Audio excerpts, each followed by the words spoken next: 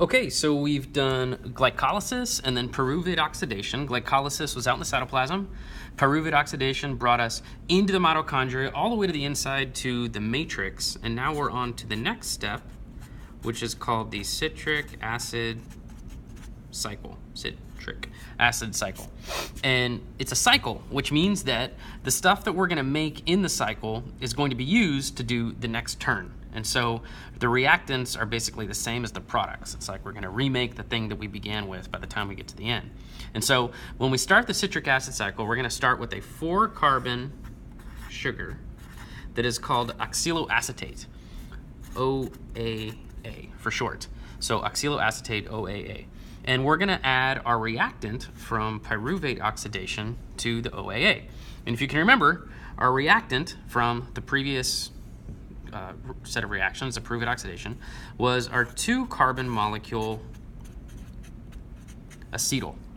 So we're going to add our acetyl in with this molecule of OAA, and we're going to make the first product of the citric acid cycle, which is called citrate. And if you just look at what we got over here, you can figure out how many carbons are inside of citrate, and it is 1, 2, 3, 4 from the OAA plus 1, 2 from the acetyl. And again, we call this citrate. And so citrate is a 6-carbon molecule, 6-carbon sugar, that is the very first kind of like product of the citric acid cycle. And to keep everything straight, it's going to be important here where these carbons came from. I shade them. And so if you can remember back to what it is we care about inside of that molecule of glucose, it is high energy electrons. High energy electrons are inside of that original glucose molecule, and those are still inside of this molecule of acetyl. So these carbons that are coming in from acetyl, who are straight off of that molecule of glucose, that original molecule of glucose, these are the ones that have the energy. These are the high energy electrons inside of here. These are the ones that we can use to do work. These carbons, which are left over from the previous cycle, they're kind of like old, used up ones that really don't have as much energy as the incoming acetyl. This is kind of the old, used up carbons. These are the fresh new ones. And so these are the ones we care about. These are the ones that we're just kind of sticking around so we can keep doing more of the cycle. So when we come over here and we look at the citrate molecule, 4 of those carbons are from that molecule of OAA, and 2 of them are from the acetyl. And the reason that's important is because in reactions like the next one, it matters where they came from. So in the very first set of reactions right here, we're going to lose 2 molecules of CO2. And for those of y'all that are paying attention up to this point, that might seem really stupid to you. And the reason that might seem really stupid is because if we're losing 2 molecules of CO2, that means that we just lost 2 carbons. They're not attached, they're individual, but that means we just lost 2 carbons. And it's like we just had a 4-carbon molecule, we added 2 to give us 6, and now we're losing 2 again. So it's like, why did you even do this step if you were immediately going to lose 2 carbons? And the reason why it's okay that we lost those 2 carbons is because these 2 carbons that we're going to lose, these are the ones from the previous rotations. These are some of those shaded carbons. And so the new molecule that we have left over, which has only 4 carbons inside of it, 2 of those are from that OAA, but the 2 that came in on that original acetyl molecule, those are still here. And so we haven't actually lost those. You know, they're still available for us to do something. But these leftover molecules from the OAA, they're still hanging around. So just like before, if we broke these covalent bonds and we went to a smaller, more stable molecule, that means that energy has become available. And in this case, the energy is inside of those high energy electrons. And so what we're going to use is a carrier molecule called NADH, just like we saw before, and it is going to carry away 2 of the electrons that used to be inside of this citrate molecule, which in turn came from the acetyl. And so 2 of those high energy electrons, we got them. We just captured them with this reaction so that we can take them somewhere else to do the next set of reactions. But there's still more inside of here. And so the next subsequent set of reactions, you do not need to know all of the different steps. They are really cool. When I took AP Bio, I had to know all of these different steps. I'd recommend you look at them. They are kind of interesting. And if you are interested in pursuing science in college, when you take biochemistry, every single one of these steps in the citric acid cycle is usually how they use as a model to teach you biochemistry. or even organic chemistry.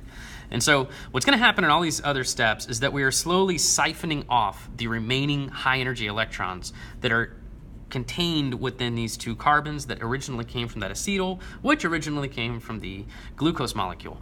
And so first, we're going to go through another exergonic reaction, make energy available to form ATP. Then we're going to remove more of those electrons. This time they're going to go on a different carrier molecule. This one's called FADH2. So FAD is what you start with. Once it accepts the electrons, it gains 2 protons and becomes FADH2. And now the electrons are inside of there.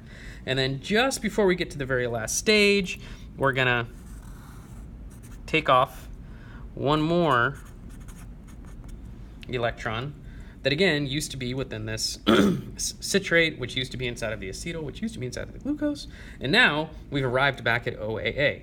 And so again, you remember that the shading indicates that they're from the previous cycle. These are the used up old low energy carbons.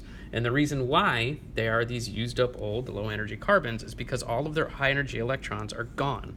They've all left, and they've left inside of these molecules of FADH and NADH. And along the way, we also made 2 ATP. And so if we think about our net set of products from this whole cycle, we ended up with 3 NADH, 1 FADH2, and 1 ATP. And that's what we're going to get out of the citric acid cycle. The other interesting thing to think about is what is left of our original glucose molecule. Because our original glucose molecule, if you look back over here to our original things, our original glucose molecule was turned into pyruvate, but then those pyruvates were broken down into acetyl because we lost one of the carbons as CO2, and then those acetyls became part of this molecule of citrate, but then as they go around and around in this circle, they're slowly going to be lost as CO2. So by the time we get to the end of the citric acid cycle, all of the carbons that are inside of that original glucose, they're all gone. They're not here anymore. They left as CO2. And right now when you breathe and CO2 comes out in your exhales, all of that CO2 that's coming out in your breath used to be a part of things that you ate. It's all of the carbons that were inside of the things that you ingested either as sugars or proteins or fats, and they're all leaving your body because they've been metabolized. The thing that remains, that is actually the most important part, are the electrons. And the electrons are now inside of those molecules of NADH and FADH. And even though when we go through the end of the citric acid cycle, it might seem like, oh, well, the whole thing's all over. All of our carbons are gone. The most important parts are still there because the carbons can't be used to actually make energy. They can't do any sort of complex reactions like we're going to see in the next set of things. Instead, it's these electrons that are the most important part. And so NADH and FADH, those are all the remain of that original glucose. All the carbons are gone. They've all been respired. They've all left as molecules of CO2. And they're going to keep going around in this circle, and they'll eventually be lost. But during the citric acid cycle, that's where we're getting our payday of all of these high energy electrons.